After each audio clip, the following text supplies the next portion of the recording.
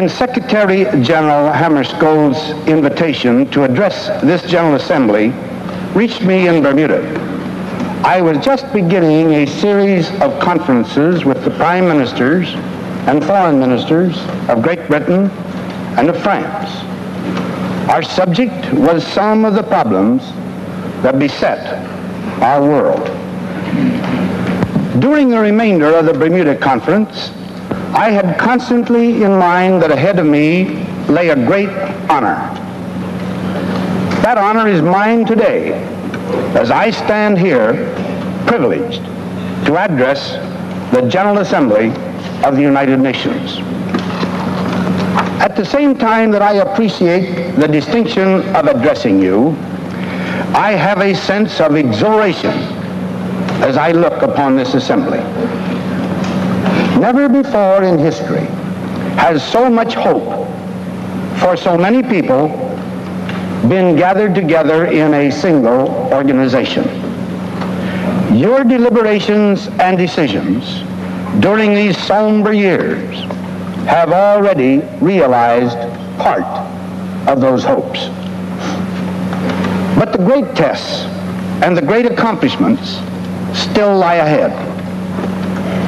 And in the confident expectation of those accomplishments, I would use the office, which for the time being I hold, to assure you that the government of the United States will remain steadfast in its support of this body.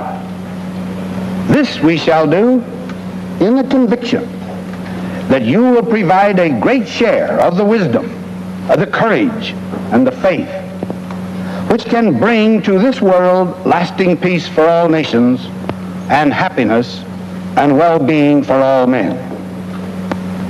Clearly, it would not be fitting for me to take this occasion to present to you a unilateral American report on Bermuda.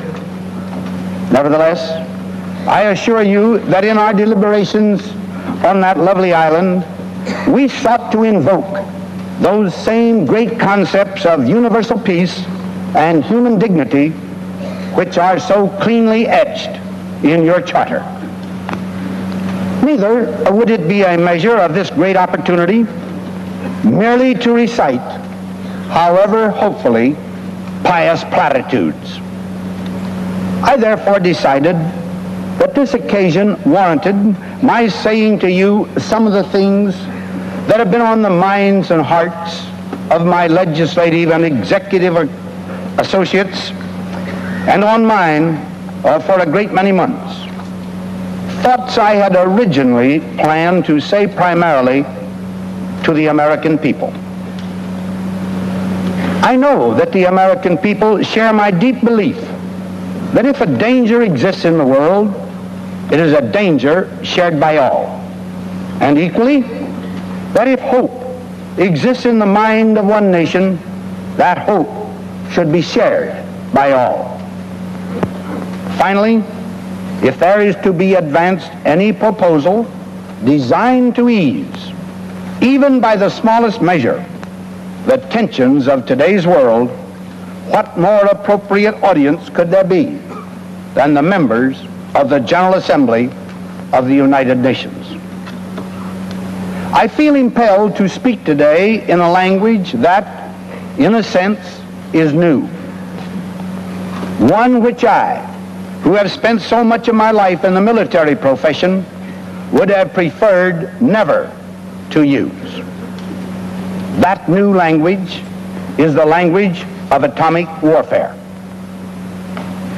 The atomic age has moved forward at such a pace that every citizen of the world should have some comprehension, at least in comparative terms, of the extent of this development, of the utmost significance to every one of us.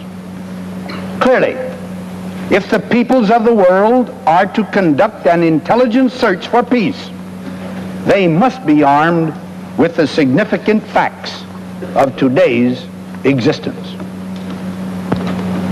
My recital of atomic danger and power is necessarily stated in United States terms, For these are the only incontrovertible facts that I know.